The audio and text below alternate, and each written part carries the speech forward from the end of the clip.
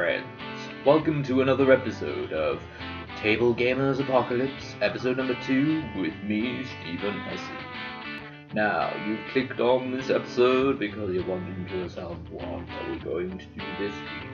And if you've listened to last week's show, you will know that, and that will be completely meaningless, but this is an attempt at me, the geek that I am, to be all menacing. But anyway, welcome to the show. So as you know from last week, if you did see this last week's episode, we did Munchkin Apocalypse. If not, please check it out. But this week, we're going to be reviewing and deciding whether we will be bringing this to an apocalypse. If an apocalypse happened, would I take this board game? And the board game we're doing this week is Star Flux. So, follow me. No, seriously. This way! Okay, now I'm going to show you Star Flux as it was delivered to me when I ordered it. Obviously, that makes perfect sense. You can play this with up to 2 to 6 players, and it lasts roughly, I'd say, you can play this in 10 minutes, as I'll explain when I show you it, or you can play it up to, I mean, I've seen games that last up to an hour. On the box it says 40 minutes, but really, I can say go longer than that, all dependent on how many players you've got currently in the game. But when I explain the mechanics, you'll understand with the rules of the game that the rules keep constantly changing, that it's actually quite hard to kind of manipulate yourself to win the game, as I'll explain. But this is the part where I show you the packaging. So this is what it comes in, Star Flux. Show it that way so you can see it. Yeah, so that pretty nice packaging, like most card games of this nature is.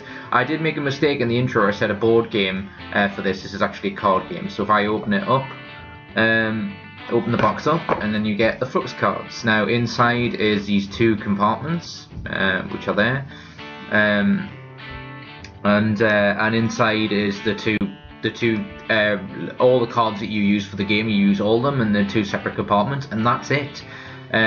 Prices range from about £10 to £15, and I should say at this point, for those that aren't aware, Flux the game, this is called, as I show you, this is Star Flux. There is normal Flux, there's Cthulhu Flux, there's Pirate Flux, there's a few others that I can never remember, but there's loads of variations. This is my particular favourite. I also like the original Flux version as well, but they're the only 2 I've played. Apparently Pirate Flux is pretty fun. But again, I've not played it, so I'm just going to show you the very similar mechanics, other than in Star Flux there's one particular difference, which I think makes it more fun. But I will show you that in a second, so if you give me a second, I will set up.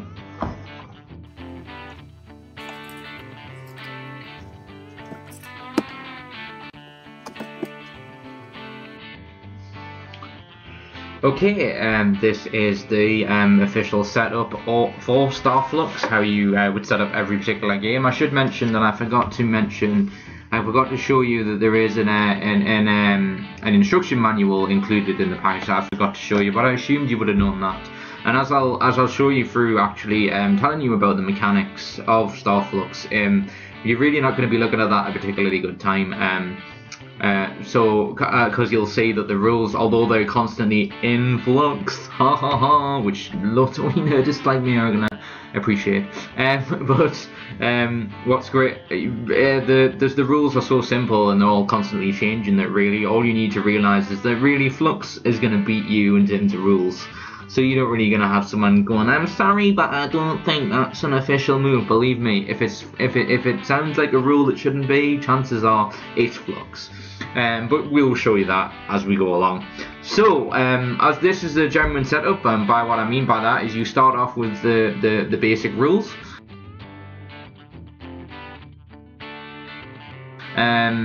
So if you ever when you finish a basic rule game.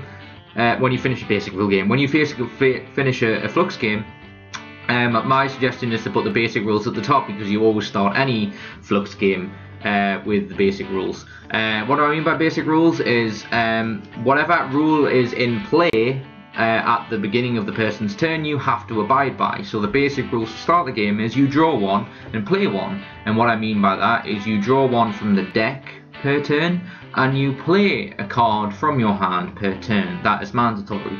You can get cards that change that, as I'll explain when we keep going. So in terms of setting up as well, you get 3 cards per player. So if you're playing with 4 players, you put 3 cards, you give them 3 cards each.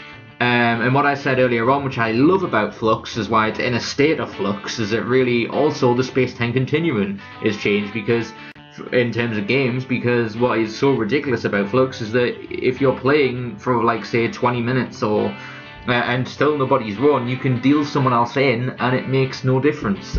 So when someone comes up and says, I'm sorry but we're kind of 20 minutes in and you can't really play, well, screw them, because you can. Which is why Flux is so awesome. But for the purpose of this tutorial, I'm not going to obviously deal 3 cards out to people who don't exist. So for the sake of this, I'm not going to adhere to having just 3 cards, because I'm going to show you what each card does, and that's pretty much it. So it's going to be a lot shorter, for example, than me episode 1 with Munchkin, which has a lot more difficult rules to show you. So, as I said, basic rules, draw one, play one, and that's the deck and the cards. So let's get into this. So for example, if I'll choose the 3 cards that are on top of here. As you can see, I have more cards to show you, but we'll go along with it as we go along. So if I use these as a for example, for my first hand, then I drew a new rule.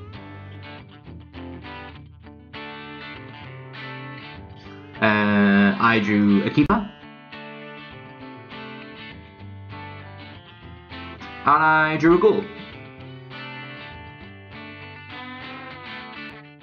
Now, so let's stick to new rule. What I could do this turn is I could draw one, which I will in a minute. Well, actually, no, let's do that now. So if I draw one, I get another goal card. Which I'll show you now, which you would have just seen.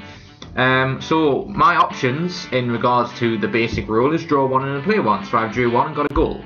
So now I can play one of these cards. So now what do these cards do? Well, I have a new rule, which is draw 5.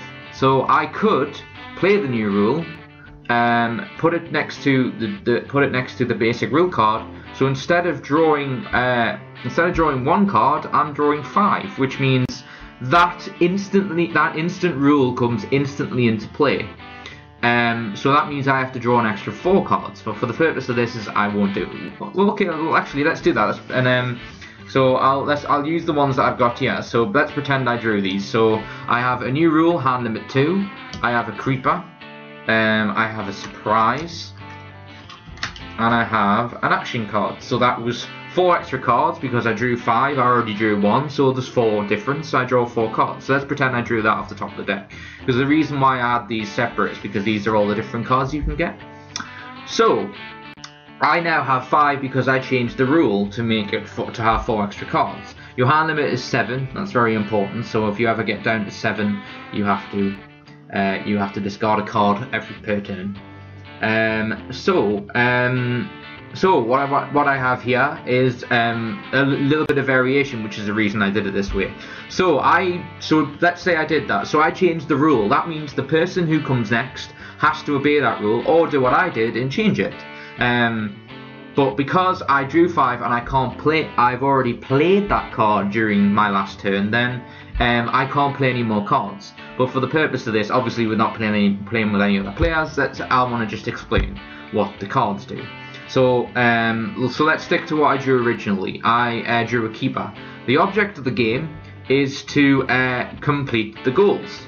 The goal that's in play. So for example, if I didn't draw that, and let's put that back in my hand, but let's pretend that didn't happen, I could have put down a goal. Now that goal means if any people play the Distant Planet or Alien City in front of them, have them both at the same time, they win the game. And that's pretty much how you win. Now, what do I mean by keepers? Keepers are such thing as the computer that I drew at first hand.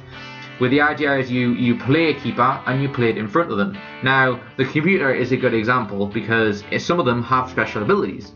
For example, this computer says if you have this card on the table, you can draw and play 1 extra card per turn, and you can also exceed your hand and keeper limits by 1, which is awesome.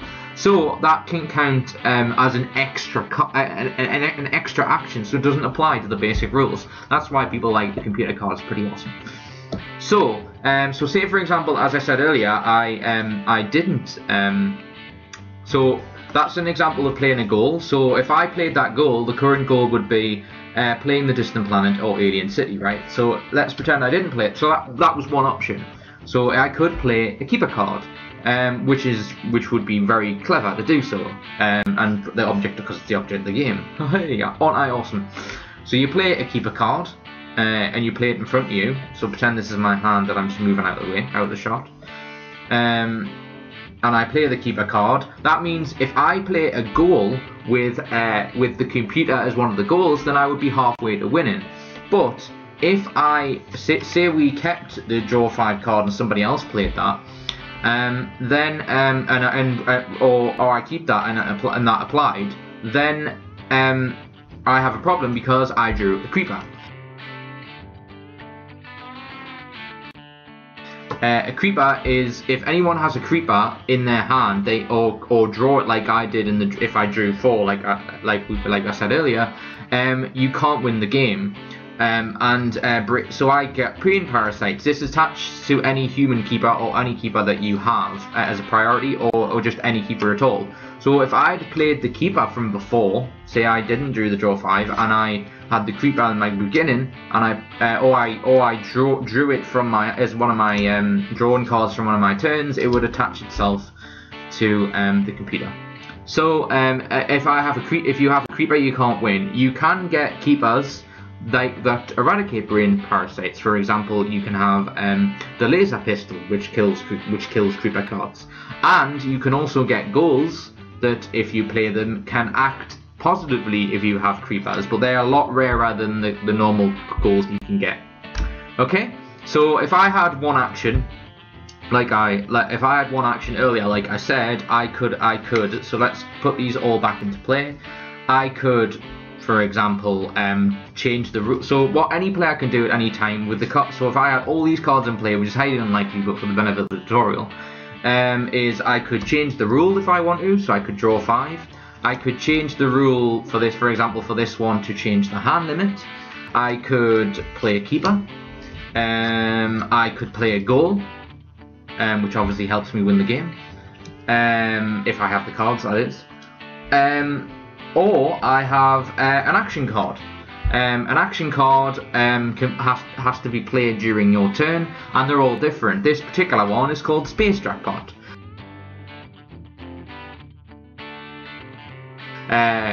Which means I draw 5 extra cards, add them to your hand, and then I discard 2, which is great. And then that goes into the discard pile. So you just put that next to.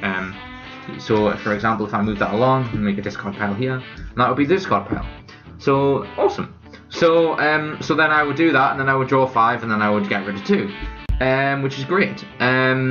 If you don't have a keeper in play, and I got a creeper, which I said earlier, so if I drew a creeper, your creeper just stays in front of you until you get a keeper, which obviously ties you, makes your hands tied, because if you play a creeper, the creeper instantly attaches itself.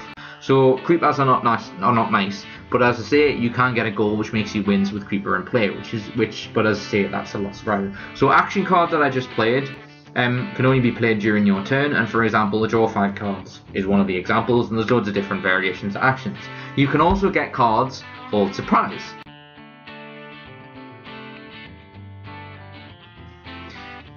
What's cool about surprises is that you can have an out of turn action and a during your turn action. So you can play it when it's not your turn, another person's player.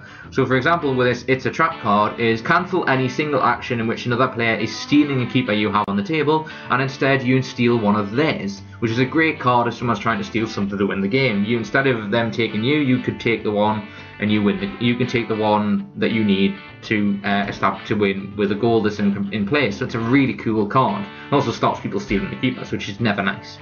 Also, but the one during your turn, so it gives, what's good about it gives you multiple options, is all of the players must use a card to discard while you draw 2. Which is cool because if someone's got like maybe only 1 card to mess with, you can get them to get rid of it, and you get 2 extra cards to play with, so that's cool. And that is pretty much it. So the object of the game is you play a goal that matches what keepers you have in play. Try and avoid keepers. You can change the rules at any time, and it really is as crazy as it sounds. Anything can happen. Anything can happen because you don't really know what you can't really predict what the other player is going to do. And as soon as you play a goal, and then someone else, so if we play Strange Powers, Unseen Force, and Energy Being is what wins, you can then play a goal the next turn, and then all of a sudden you may have one of the keepers needed for that goal, but all of a sudden someone's changed the goal, and it no longer matters. So that's what's really cool about this game, is that it is really unpredictable, and I must have played about 15 games of it now. Since I bought it, and I played it before then, and it never gets old. It's awesome. It's a great game. So I highly recommend people to play it. So yeah, I think I pretty much covered everything. That's pretty much it. I'll just double check. As I say, also, just be aware that, as I said, really important key is that keepers can do certain things. And what's cool about it is it's based on, sort of the sci-fi genre, Star Flux. That's half the reason why I like it. I'll be brutally honest. I'm a huge Star Trek fan, so that's half the reason why I like it. But that's pretty much it. So of the first person to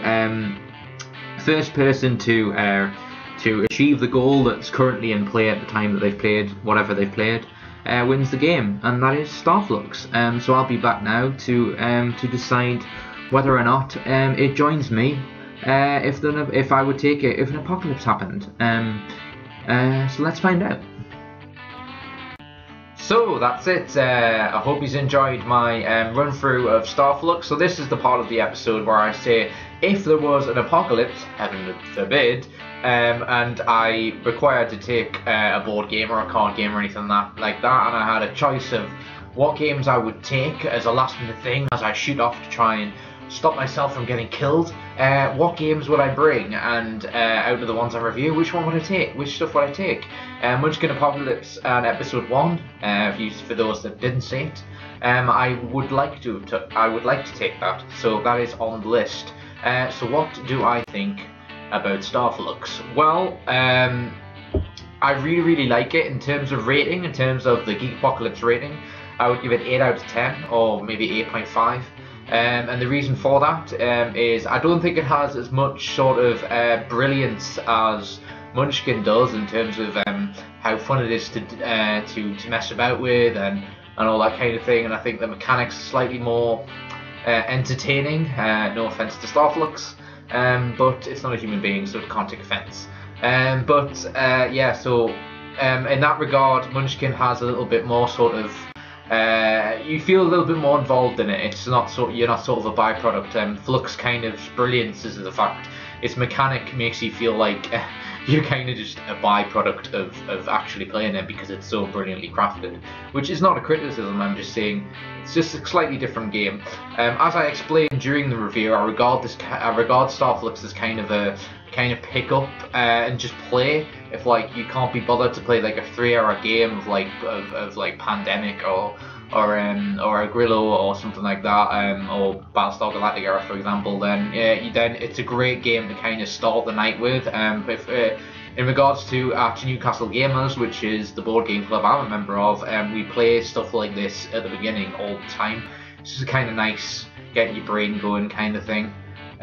So in that regard, its replay value I would give 9 out of 10, which is I believe I gave was more than Munchkin Apocalypse. And the reason for that is, as I say, it's not like you could play Munchkin Apocalypse enough so that eventually you're going to reach the point where you're going to know what people are going to be playing and kind of have what items they may have, and there's an element of understanding if you play it enough.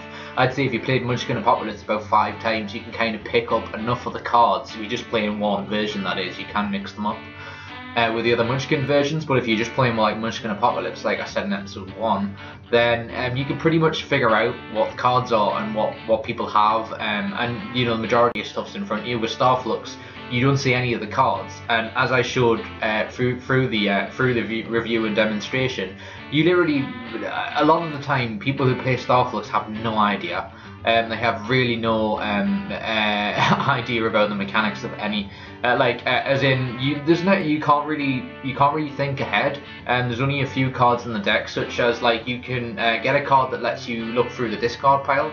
That's pretty much the only time I've seen where it kind of has an advantage, because you can kind of figure out what to play at what time. And obviously you can do stuff like, if I draw 5 and hope I get the keeper I need, then I can play the keeper, stuff like that. But it's fairly limited, but as I saw, in that sense, the reason why the replay value is so great is because really, I've played this maybe 30-40 times, probably even more than that, and the games have never been the same. I've never had a chance to winning, and it's still one of the few games you can turn around and go, damn you cards, the cards are harsh. And really, actually, people have to accept that as an excuse, because the majority of the time it is. Although, having said that, there was one game, one of my earliest games I played of Flux, where I started discarding creepers, which is just stupid. But I didn't really pick up the game that well. So yeah, you can be as stupid as me sometimes and make an elemental mistake, but it's really hard. It's really hard to mess up Flux. So yeah, I regard this as on my reserve list, as in I might take it if there was an apocalypse. And the idea is, so I want to do about 10 of these and then kind of pick 5 maybe, or something like that. But I'm definitely going to have like a recap episode at the end of this and kind of explain more in detail about why I chose the board game or card game or table game, and why I would take it on an apocalypse. So yeah, but all in all, great game. So yeah, 8.5 in terms of the game itself, it's a brilliant idea, but 9 in terms of replayability, and maybe in terms of taking it on an apocalypse. So yeah, any questions, please go down to the comment section. And please, if you had the foresight to listen to look for all this, which I really appreciate, comment about anything you see here, because I'm going to really try and get some more original YouTube content on here. I'm going to try and update it as much as I can. There's a few things coming up on this channel that you should be aware of, that you need to be aware of. Like we're going to be doing some more music stuff in Newcastle, England. Like some heavy metal bands are coming up that we're going to be interviewing, and loads more geek stuff. I'm going to conventions.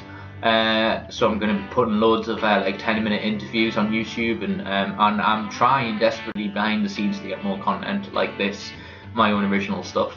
So do please subscribe and keep up with everything. That would be awesome.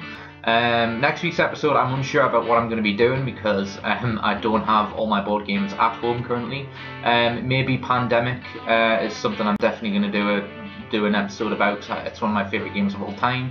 I might do I might do King of Tokyo as well, because I think that's an awesome game. And also called Oriko, which is like a Japanese orientated game. I think you can get it in Germany or something, but I'm trying to find a copy that we played at Newcastle Gamers, which is like a really small, like, recycle game, which sounds weird, but you basically recycle garbage and get points. But I really like the mechanic, so I'm going to try and get a copy of that, and I would like to do that on the show. But just keep tabs with it, and keep supporting me. I would really appreciate it. So yeah, that pretty much covers it. So tune in, and I try and do this every fortnight. So join me in a fortnight where, as I say, it'll possibly Pandemic, possibly Oriko, or there's a few other things I'm looking into, like maybe the Back to the Future card game as well, that one of my friends is really interested in getting. I might get that as well. So yeah, thanks for tuning in to Table Gamers Apocalypse episode 2 with Star Flux. As I said, please check out episode 1 if you haven't already, or just, as I say, try and support this as much as you can. But I've been Stephen Hesse, and thank you very much. Bye guys. Bye bye.